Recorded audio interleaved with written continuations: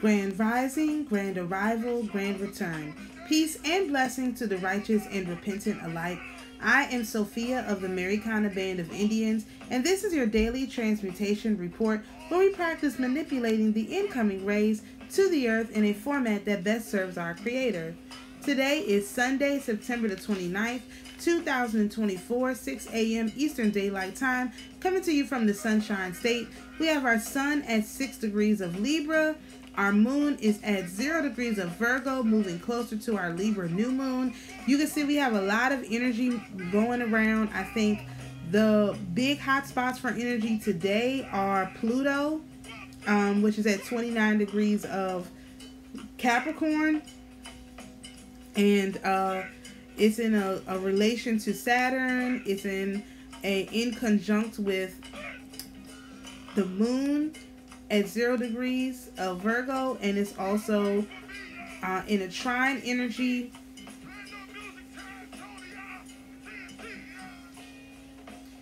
to Black Moon Lilith, which is at 29 degrees of Virgo. Yeah, that's a trine. So that's where I believe most of the energy is going. And then second up, of course, would be Pallas Athena, which has a trine between the North Node and a sextile with the South Node. And also this, it's at 6 degrees. So it's a quincunx with the Chiron. So there's a lot of energy pointing at our wisdom, Pallas Athena, our integration of masculine and feminine, and then also our transformation with Pluto. A lot of ears are being lent in those directions. We do still have, or we now have, a square between Uranus and the moon. So make sure you take your magnesium today if you are one of these people that are affected by Uranus transits.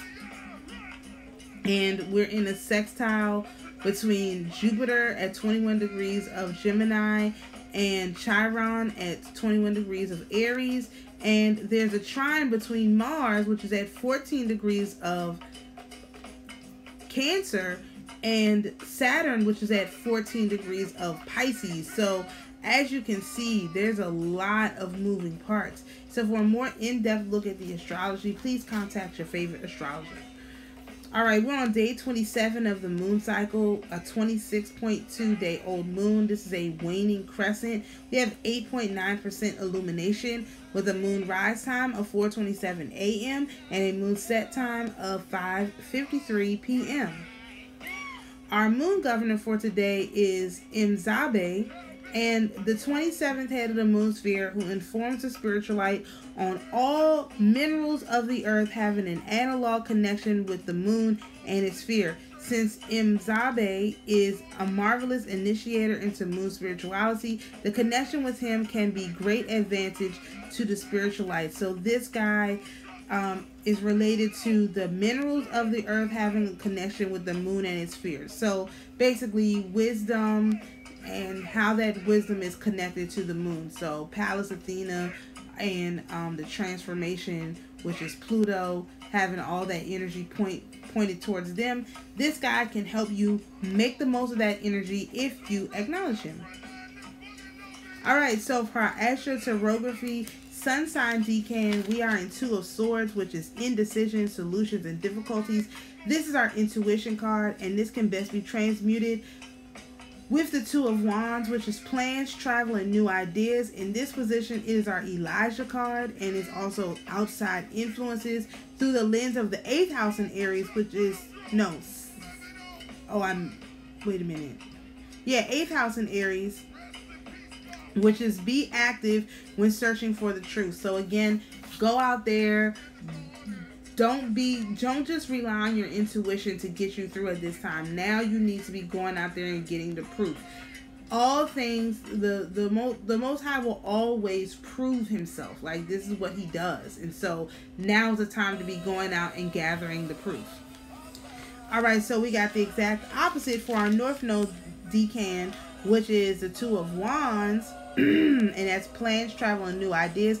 And in this position is Jezebel, and outside influences, and this can be best transmuted through the Two of Swords, which is indecision, solutions, and difficulties, which is our intuition card, through the lens of the 1st house in Libra, which is to find yourself in others and not to look find yourself in others and to look for your balance. So again, use your intuition to balance yourself out. Look on the outside of you to verify how these miracles are being done, and then look on the inside of you to balance out that information and to make it compatible with who you are on the inside. Alright, so for our Tree of Life yearly progressions and predictions, we are in Venus energy until October the 17th. This is the Eight of Swords, which is overthinking, self-criticism, and entrapment. You can best transmute this with the Eight of Wands, which is travel, movement, and communication, through the lens of the 9th house in Gemini, which is learn how to properly use words and wisdom. So again, communicating the right thing and not just getting so caught in your head that you never say the thing out loud to the person who needs to hear it. That's something that you should be double and triple checking yourself on at this time. If you enjoy this type of astrology content, please feel free to join us on YouTube, where my handle is Sophia Spiritualite. And if you would like to see all of these slides, please check out our Schumann Mystery School on Patreon, and the link is in the description. Thank you so much for joining us for today's daily Transmutation report. Peace and blessings, and we'll see you tomorrow.